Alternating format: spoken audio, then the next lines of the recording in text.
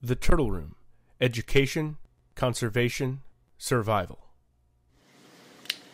Well, this little container is something I've been anxiously staring at for the last 73 and a half days.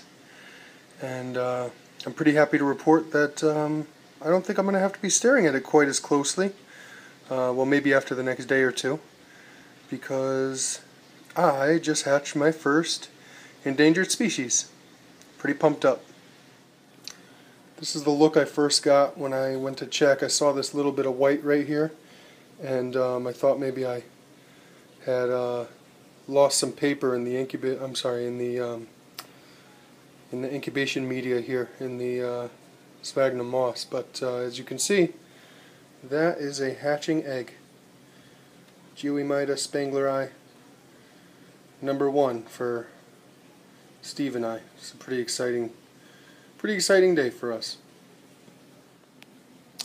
I know it's kind of hard to see right now, but you can see the jagged outline of the carapace right there, and where the head is, there's some mucous membrane right there. So I'm just going to leave him be in the incubator, but or in the incubation media, because we didn't use an incubator. This was incubated at fluctuating room temperatures between 86 and 71 degrees.